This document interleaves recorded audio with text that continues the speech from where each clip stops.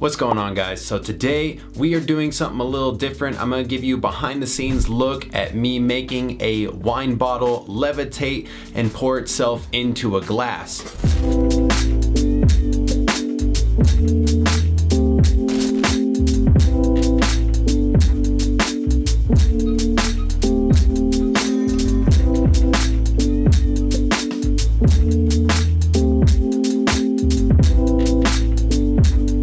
Alright, so this is our main setup here. I blacked out this window right over here, and we've got our wine and our glass right there, center on the table, and then my main camera right here. That's what we're going to film it with, and we're going to film in 4K at 60 frames a second with intentions of turning this into a vertical video. And then we've got the Aperture 120D Mark II right here lighting it, just that really nice soft lighting.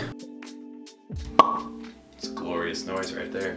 All right, so the first thing we're gonna do is get rid of the bottle of wine, and I'm gonna run my camera. Basically, I'm gonna let it run for probably 20 or 30 seconds because I need a background layer that I can mask the original layer and then replace with that background layer. So after 20-30 seconds of letting the camera roll, then we're going to put the wine glass there, and then I'm gonna do my very best to keep my fingers on the side of the wine bottle so it's a little easier to mask and not cover up anything important. And then I'm just gonna pour it into the glass, and then we're gonna edit it. All right, guys, I hope you enjoyed that behind the scenes look, but now let's hop into the edit bay and get to it. So a little warning, this is not for the faint of heart. It is very time consuming to mask out your hand the entire time. So the first thing I did was separate my clip between the wine glass with no wine bottle next to it. So I have that as one layer, and then the other part with the wine glass and the wine bottle there, and put that as another layer. And then from Premiere Pro, I put that into After Effects because After Effects is way easier to mask on than Premiere. A little tip before you start masking that I didn't do, but I learned my lesson after doing all of this, is that you should animate the position and scale of your video throughout the entire video before you start masking.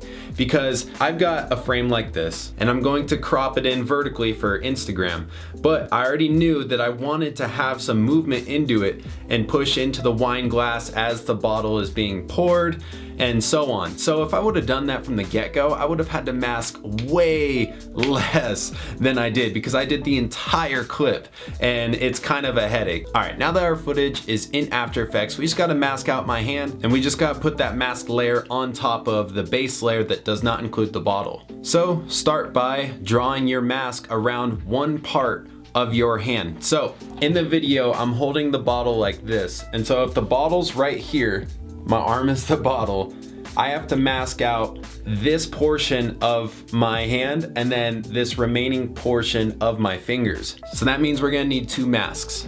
Now make sure you're starting at the beginning of the layer, draw your mask, and make sure that you hit the stopwatch on mask path. Now my method of doing this, because I tried to rotoscope and I tried to track the mask, but it was not working. So that means I have to animate the entire mask by hand, keyframing it all the way through.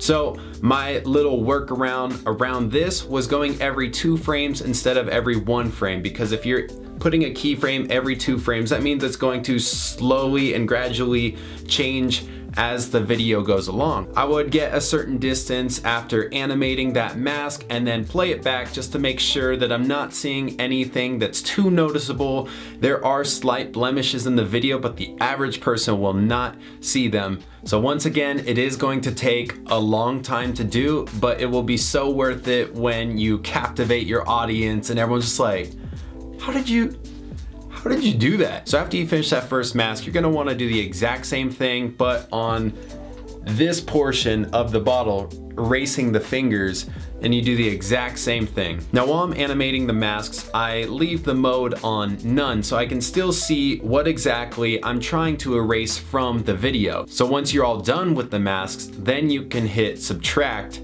and it will take those things that you just masked out of it. So now you've got the base layer under it and there's no hand showing. All right, last thing you gotta do for your video, add a color grade, add some music, share it with your friends, And that is it. I hope you guys enjoyed this video. If you did, give it a thumbs up, comment what you thought down below, and don't forget to subscribe if you haven't already. I will be back with some more videos, and I will see you in the next one.